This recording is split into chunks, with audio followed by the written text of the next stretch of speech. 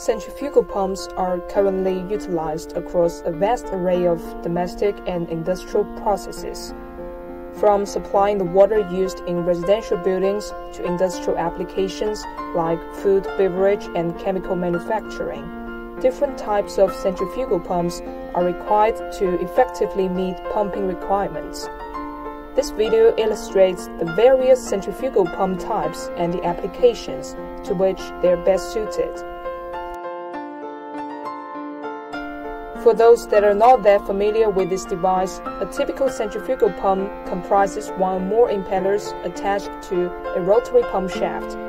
This arrangement provides the energy required to direct fluid through the pump system and the associated piping.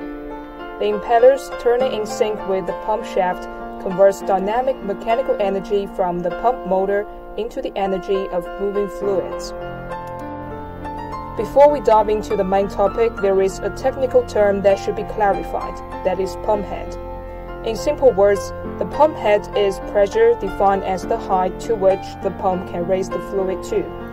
It is important as it evaluates a pump's capacity to do its job.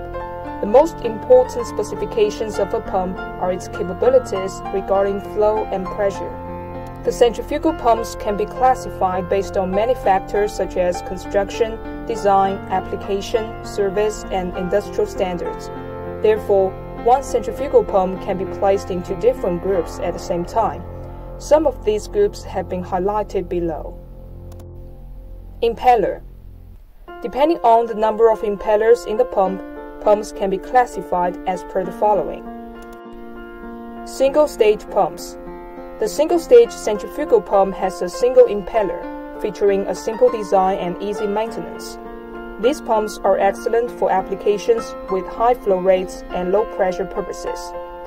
They are commonly used in pumping services of high flow and total dynamic head (TDH) from low to moderate ranges. Double-stage pumps.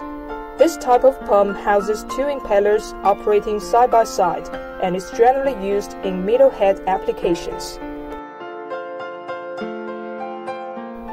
Multiple stage pumps. The multi-stage pumps are designed with three or more impellers connected in series. These pumps are engineered to achieve maximal efficiency and are best for high head applications.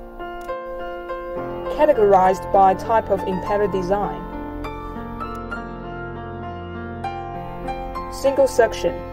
This kind of pump has a single suction impeller that allows fluid to enter the blades only through one side. It has a simple design, but impeller has a higher axial thrust imbalance due to flow coming in on one side of impeller only. Double suction. This particular type of pump comes with a double suction impeller that allows fluid to enter from both sides of the blades and has lower NPSHR, namely net positive suction head required, than a single suction impeller. Split case pumps are the most common type of pump with a double suction impeller.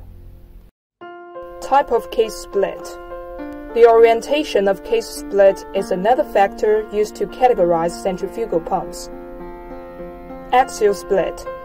In these kinds of pumps, the volute casing is split axially and the split line at which the pump casing separates is at the shaft center line. Axial split pumps are typically mounted horizontally due to easing installation and maintenance. Axial pumps generate fluid motion via a lifting effect of their impeller vanes. Radial split. Here the pump case is split radially. The volute casing split is perpendicular to the shaft center line. By design, a radial centrifugal pump permits an outward motion of the liquid channeled through it. The pumped liquid is pressurized and excited through downstream piping.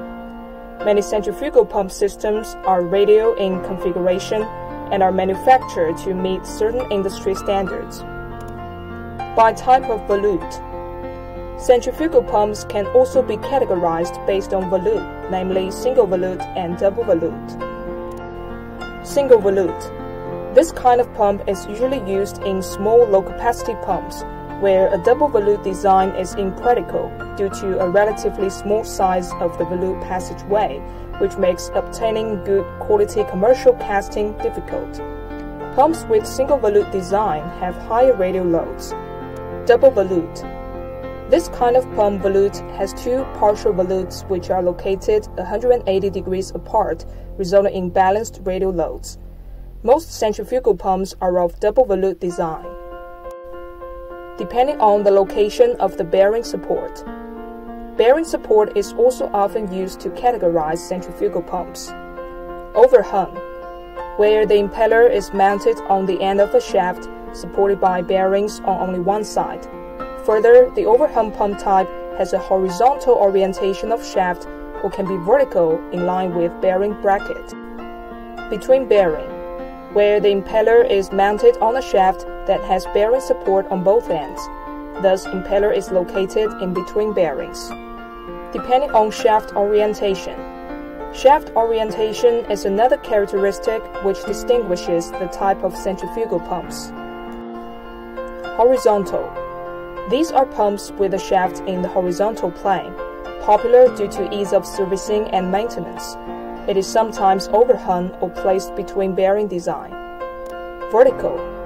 Vertical centrifugal pumps have their shaft in the vertical plane. They utilize a unique shaft and bearing support configuration that allows the volute to hang in the sump while the bearings are outside the sump. It is generally an overhung and of radial split case type design. At ATO, we provide standards and custom-built centrifugal pump solutions for a wide range of commercial and industrial processes, including agriculture, food manufacturing, and oil and gas. With a massive selection of centrifugal pumping systems to choose from, you are guaranteed the best fit for your unique applications. Contact us online today for a quote or to learn more about our state-of-the-art pump technologies.